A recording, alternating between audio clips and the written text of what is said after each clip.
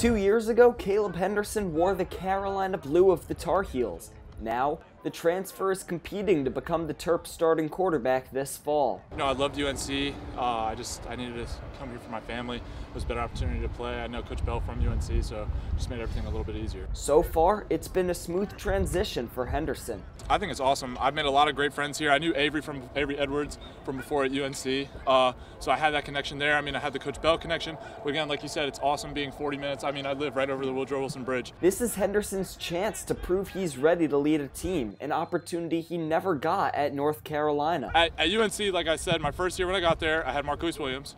So I had him in front of me. Then I had Mitch Trubisky in front of me, who's about to be the #1 quarterback taken. Those two quarterbacks set a precedent for Henderson. Marquise Williams, like I said, is a tremendous football player. Mitch is a tremendous football player. I thought that was the standard, and I was like, wow, like I'm not there. And saying that as a true freshman, that kind of knocks your confidence. But learning from them and growing in the offense definitely does give you confidence. The junior quarterback made sure to use his time at UNC as a learning experience. I learned a ton. I learned a great work ethic from Mitch. He's probably one of the hardest working kids I've ever been around. Now Henderson has head coach DJ Durkin excited about his new potential starter. He can really run the ball as well as throw. He's got a strong arm, and he's a big, thick body who runs really well. He's a good athlete.